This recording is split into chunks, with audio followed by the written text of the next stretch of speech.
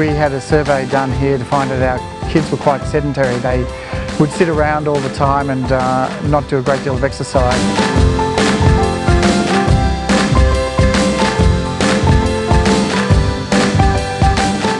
We undertook a program about 7 years ago by appointing a phys ed teacher who instigated walk to school and ride to school, and we now have lots and lots of kids who are riding to school and many families who walk to school.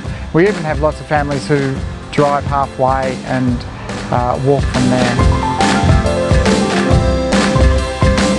We've noticed in the playground during the day they're far more active. They play lots of games, lots of ball games, lots of old-fashioned games like hula hoops and hopscotch as well. The students are realising why it's important to stay healthy and active, and something as simple as walking to school just sets them up for a really good start to the day.